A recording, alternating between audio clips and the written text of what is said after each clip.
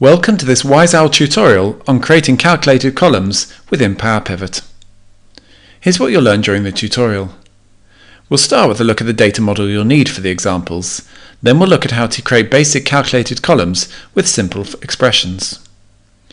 We'll then look at some of the functions within PowerPivot. The if function to test conditions, the switch function to test more than one condition at a time, the related function, which is a bit like a VLOOKUP and allows you to look up fields from other tables, and the blank function, which allows you to test for things being blank or null, as is often called in other applications. We'll then have a brief look at the PowerPivot function wizard, which might make creating expressions easier for you. And finally, we'll look at some of the symbols you might see in expressions or formulae within PowerPivot, and also have a peek forward to see what's next in this tutorial series. So let's get started. If you've been following the series of tutorials, you'll have already downloaded the MakerMammal database. If not, you can get it from the link shown on this YouTube page. What we're going to do is create a data model. I'm going to go through this very quickly because those who are frequent viewers will be sick of doing this.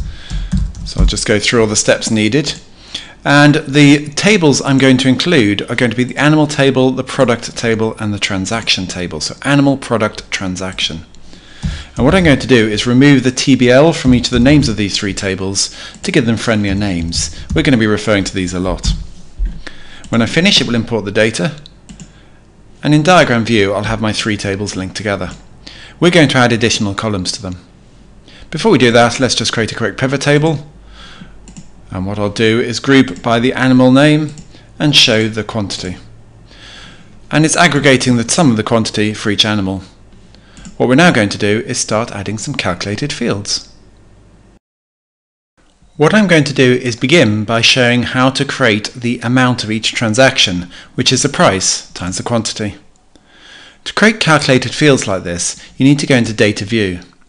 If you then go to the transaction table, you can add any formula you like at the top of a new column. It's just like creating a formula in Excel, with the difference that the formula you create will automatically be assigned and calculated for every single row of the table. You'll see that happening in a second. To begin the formula, you can type in an equals sign, and there's two different ways to pick up in a column. The first way is to just click on the column, and it will automatically put the name of the column in square brackets. I'm going to multiply that by the quantity. For the second way, you can type in a square bracket. And the opening square bracket symbol will then allow you to get at the field concerned. I want the quantity, so I can choose that and press the tab key to put it into my formula. And when I press return, PowerPivot will automatically create the same calculation for every single row of the table. It's called calculated column 1 at the moment. What I can do is to rename that and call it something more sensible, like amount. And essentially that's another column in the table. To use the column, I can go into Excel, so I can click perhaps on the Excel link, and you'll see underneath the transaction table my amount column has been added. So what I can do is take away the quantity and add the amount to show the total amount spent for each animal. If I go back into PowerPivot, it's sometimes useful to sort by a column, either largest to smallest or smallest to largest, to see whether the data you've created makes sense or not. It's time now to get a bit more ambitious with our functions, and what we're going to do is determine whether things are cheap or expensive by looking at the price. The price band we're going to use is this. Anything which is less than £10 will be deemed to be cheap as chips. Anything costing £10 or more will be deemed to be expensive tat. In the Wise Owl world, everything's either black or white. We'll do this using the if function, and the syntax of that is shown here. If the condition is true, we'll do this, otherwise we'll do this instead. It's exactly the same as the syntax of the if function in Excel. Just going through that in more detail, here's a list of the arguments. The first argument is the condition being tested. That's the first thing to go into the function. In this case, it'll be whether the price is less than 10 or not. The second thing is what to do if this condition is true, which in this case will be to put in the words cheap as chips. And finally, we'll put in what to do if the condition isn't true, which is the words expensive tat. So let's have a go at doing this in PowerPivot. You create a new column by clicking at the top of the column and typing in equals. You can then type in the if function and then type in an open bracket. And you can see listed out the three arguments. The one in square brackets at the end is actually an optional argument, although quite what the consequences would be of missing it out, I've never worked out.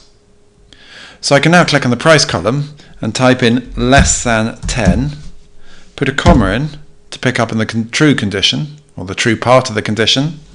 This is going to be the words cheap as chips, and they'll need to go in double inverted commas to signify that they're just text. Otherwise, failing that, I'll put in the words expensive tat. I need to close my brackets to complete the function, and when I press return, every single column will contain one of the two expressions. If I sort it by transaction ID, i.e. more or less randomly, you'll see some are cheap as chips and some are expensive tat. What I can then do is rename that column to call it verdict. And when I go back into my pivot table, which is on sheet 2, I can use that new column to analyze things. So if I add that as a column, you can see it's divided things into things which are cheap as chips and expensive tat. And the obvious conclusion from looking at this is you don't really want to be buying a snake or a penguin because they seem to be the most expensive items in general. I've got bad news for watchers of this tutorial. The people who run the Make a Mammal database have decided they want to categorize prices into 3 bands, not 2. Here's what they want to achieve. Anything costing up to £5 will be low, anything £5 to £10 will be middling, and anything costing 10 or more will be high. So what we need to do is extend our if function. One way to do that is this horrible monstrosity. I'll show you the better way in a second. What this is doing is saying if the price is less than 5, I'll call it low. Otherwise, if the price is less than 10, I'll call it medium. Otherwise, when I get to this point, I've exhausted all other possibilities. It must be more than £10 and I'll call it high. Nested if functions like this are hard to write and hard to maintain, but in Excel they're the only way forward. Apart from using a VLOOKUP, of course. What we're going to do is use the switch function, which isn't available in Excel, to achieve the same thing in a better way. The syntax of the switch function looks like this. The first argument is what you're looking for. In this case, we're going to be looking for something which evaluates to true, but we could put anything we like as the first argument. We'll then have the first condition and what we'll do if it matches the true value we're looking for. A second condition and what to do if that matches, and we'll carry on with as many pairs of arguments as we like until we get to the final condition. Looking at those arguments in more detail, the first argument is what we're trying to find, which in this case will be the value true. The second and third argument will be the first condition and what to return if it matches the true we're looking for. We'll then have the fourth and fifth argument, which will be the second condition and what to do if that's true, and so it goes on until eventually we run out of conditions to test. So you can see for the switch function, the second and third arguments onwards come in pairs. To enter this function then, what we're going to do is go back to PowerPivot, and what I'll do is begin the function. I can type equals. I can then type switch, which is the name of the function, followed by an open bracket. The thing I'm going to look for is something which is true. I can then type the first condition, which in this case will be whether the price is less than 5. I can type a comma in to go on to my next argument, which is what I'll return if that is true, which is the word low. Moving on to my second condition, that's that the price should be less than 10. I already know it isn't less than 5. If that's true, then the price band must be middling. And finally, if I get to this point, I know it's not less than 5 and it's not less than 10. I don't really want to put another condition in, so what I'm going to do is just put the word true in, which will mop up all other possibilities. So for all other possibilities other than the price being less than 5 or 10, what I'm going to do is put in the word high. I can then press return to confirm that, and it will fill in exactly the same values. But the switch function is much easier to understand and much easier to add additional price bands in the future. I'll give that a better name. I'll call it price band. And what I can then do, as before, is go back to Excel and add that into my pivot table. What I'll do is get rid of the verdict and I'll analyze things by the price band instead. And you can see it divides sales into high, low and middling. So that's the switch function. What we'll now do is go on to look at the related function, showing you how you can link different tables together. What I want to look at now is one of my favourite functions in PowerPivot, which is related. It's not my favourite function because I like the syntax, I just like the effects of it. Have a look at this pivot table and you'll see the pivot table field list on the right hand side is a mess.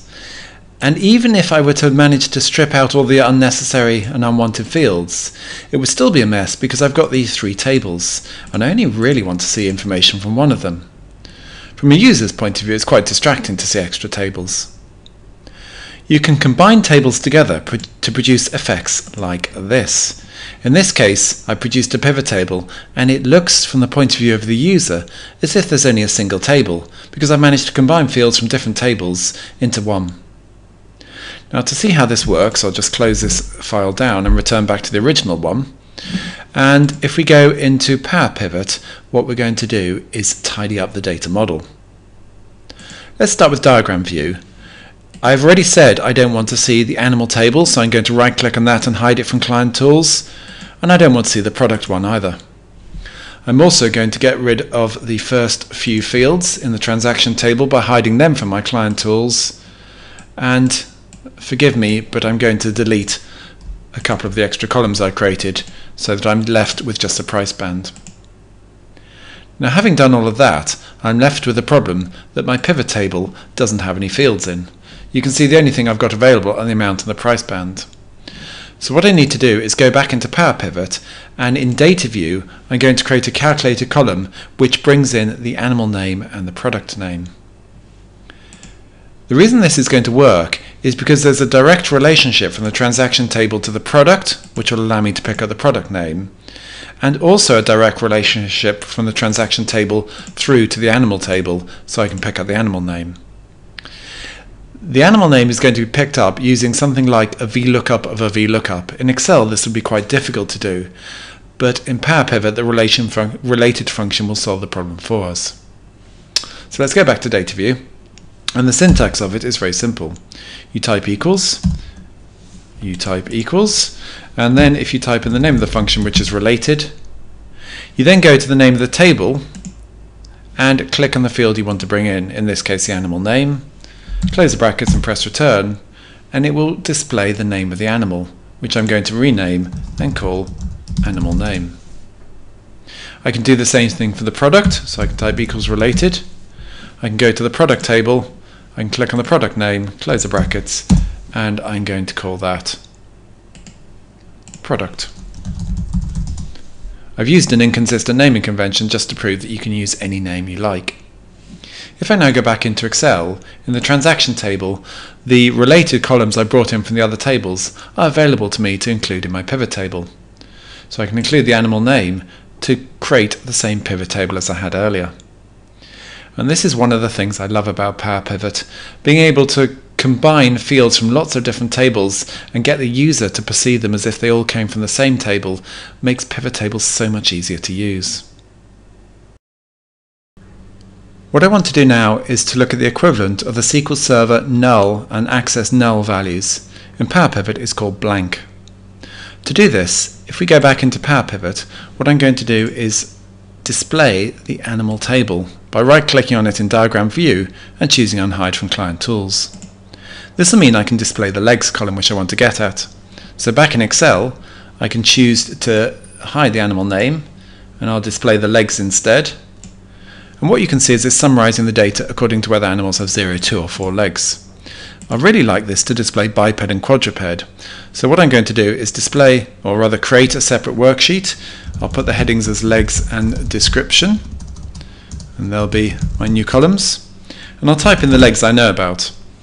So I'm pretty certain a 2-legged animal, which includes us by the way, is a biped, and a 4-legged animal is probably called a quadruped, but I'm not quite sure about 0-legged animals, so I'll leave that out. I can turn this into a table by clicking on Insert on the ribbon and choosing Table.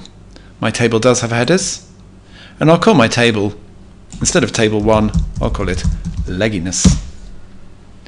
What I can now do is to add that into the PowerPivot data model. So on the PowerPivot tab I can choose Add to Data Model, and it will come in there.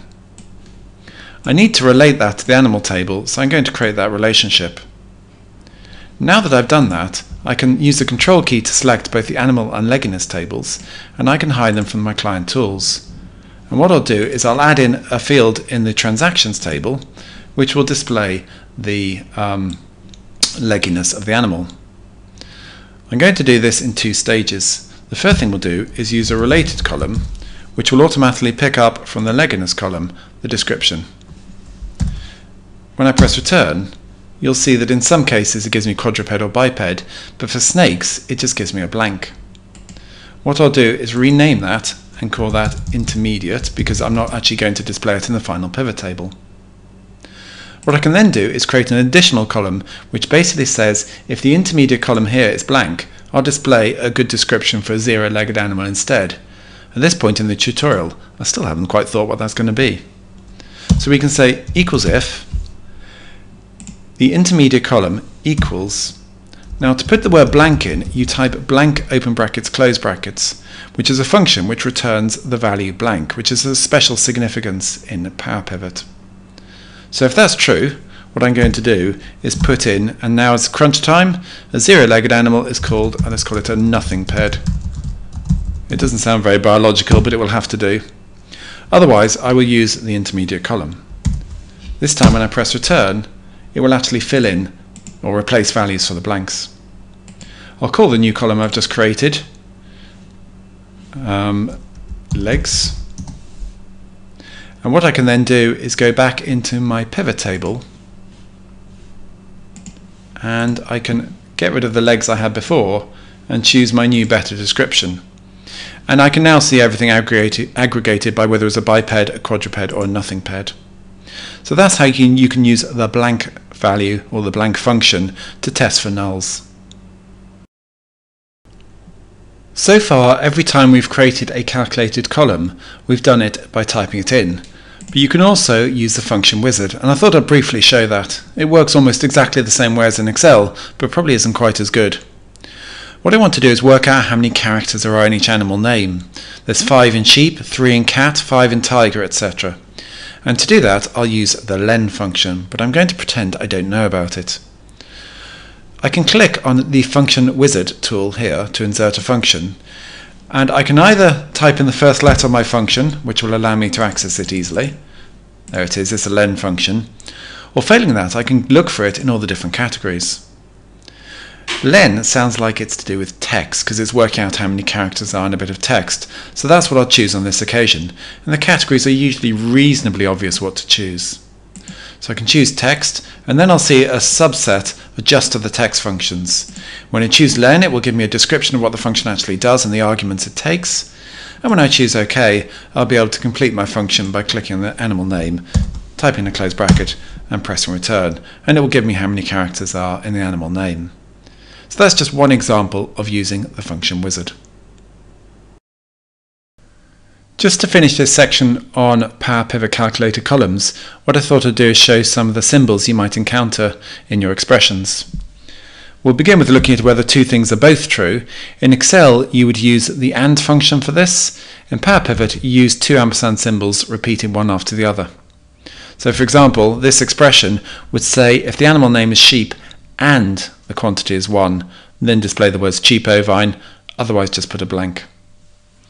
Conversely, you could say if either one of two things is true, and in that case you would use the double pipe symbol. You'll find this vertical bar just to the left of the Z key on most keyboards. It's not the most commonly used key on the keyboard. As an example of this, you could say if the amount is more than 10 and the quantity bought is more than 1, then call it a pricey transaction, otherwise call it normal. And with that look at symbols, we complete looking at calculated columns in PowerPivot.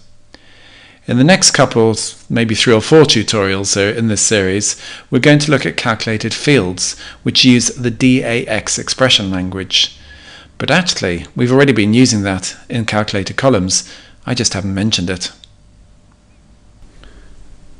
If you like what you've seen and heard so far, why not head over to the WiseOwl website, where you can find loads more free resources, including these videos, some written blogs and tutorials, and even some exercises that you can download to practice your skills. Thanks for watching, and see you next time.